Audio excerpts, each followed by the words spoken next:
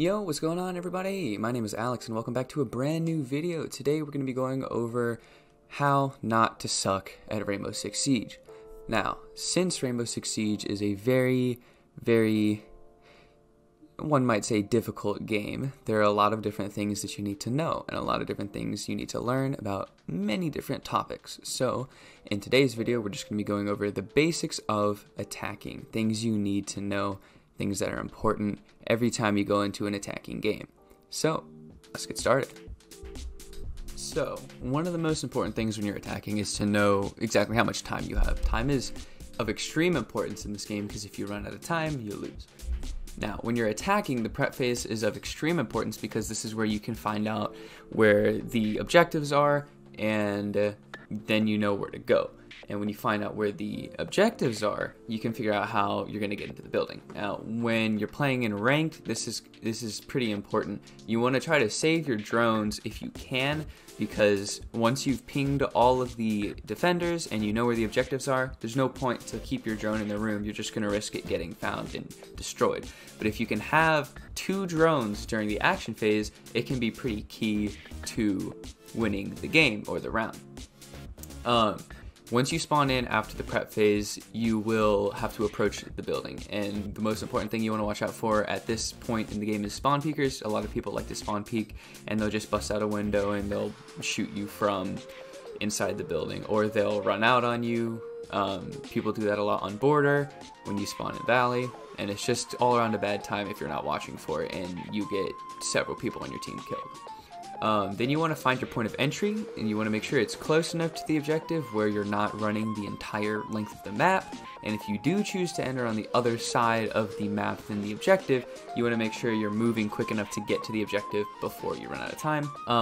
It's also very risky to actually enter inside the objective room because people are probably going to be watching those windows, and you'll probably get absolutely destroyed before you can even get inside the building. And going along with that, it depends on what operator you're using. Different operators will have different play styles, and then you'll have different points of entry.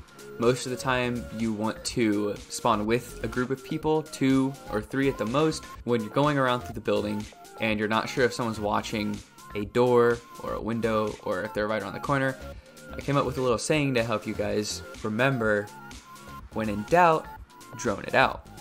It's important to know where the enemy team is, because if you don't know where they are, you could get snuck up on and then you can get your entire team wasted by a single defender. Another important thing when you're getting close to the objective room is to watch out for roamers. These are going to be people like Cav or Vigil or Alibi, basically any 3 or 2 speed operator on the defending team. Some people roam as 3 armors. I don't know why. Some people do. Just watch out and use your ears. Hearing is very important in this game. You have to be able to hear what's going on because it'll give you audio cues that'll help you know where an enemy is. One of the most important things when you're entering a room is to check the corners, because a lot of people will hide in corners waiting for you to enter, and then they'll just blast you the second you get in their line of sight, and you can't do anything about it, especially if you're not even looking in the corner where they're at. So you always want to check your corners. Well, another important thing is to check where the cameras are, and you won't just know where the cameras are when you first play the game, because that comes with more time and experience. When you play the game,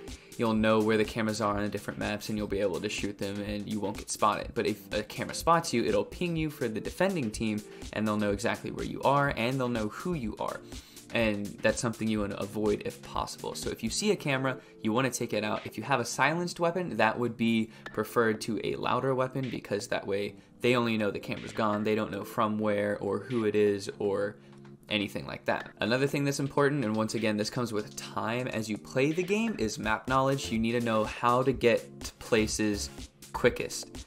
And you're not going to be able to do that if you just kind of, always follow your teammates and never go off by yourself and never, learn the game for yourself. If you always do what people tell you, you're never going to know what to do in an intense situation. One thing you got to watch out for is rotation holes, because the defenders will put rotation holes in between bomb sites if you're playing bomb, which would be ranked, or quick match if you're playing bomb on quick match, or just random rotation holes throughout the map that some roamers can put down, because they can sneak through those pretty quickly without you noticing, and you can use those to your advantage at some point in the game. Another thing you want to watch out for is murder holes. These are very, very, very dangerous, and they're kind of difficult to spot if you're not used to them. Basically what a murder hole is it's a tiny hole that somebody hits in a drywall maybe once or twice, and they can see pretty clearly through it if they have an ACOG or even if they're just using a normal sight.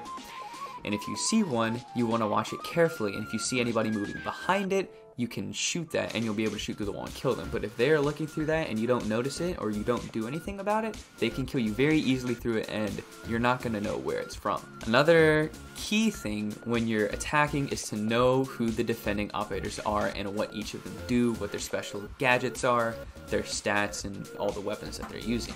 This can tell you what counters you need, and it can tell you what to watch out for as you're going through each individual round.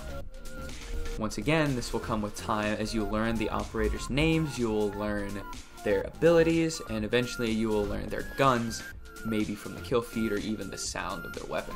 One of the most important things about Rainbow Six Siege, you need all the communication possible with your team.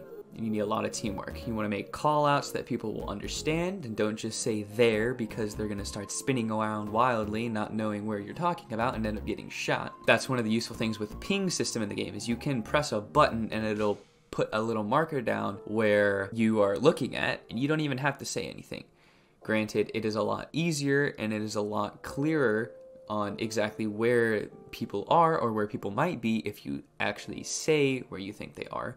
But callouts are another thing that comes with time. As you play the game, you will get better at callouts and you will know more of them. One of the most important things in this game is to never go off by yourself when you're attacking. And this is for a couple of reasons. One, if you are going off by yourself, you are extremely vulnerable, because if you lose a single gunfight, there's nobody on your team that's over there.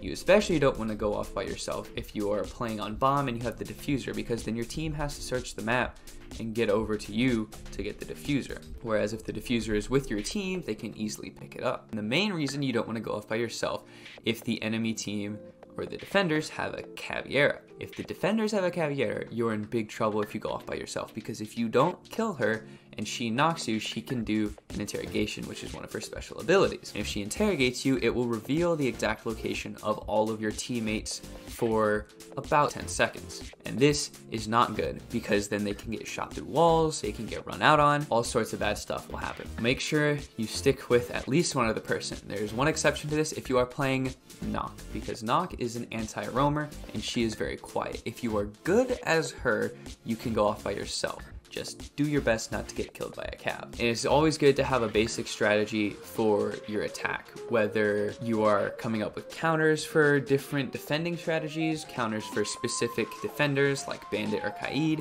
You can use Thatcher or Kali to destroy those devices, and then you can use Thermite or Hibana to hard breach your way into the objective room or wherever it is you're trying to go. One of the main things in this game that is different from a lot of other games is the hearing and the audio cues. I mentioned this before.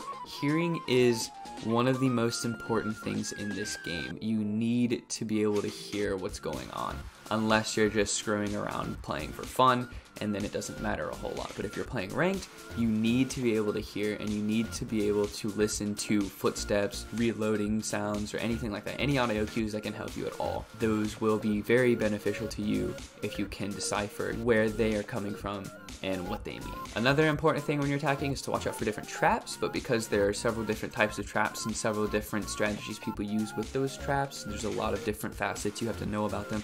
I'm going to be doing traps in a separate video. Hopefully that will be coming out pretty soon, so stay tuned for that.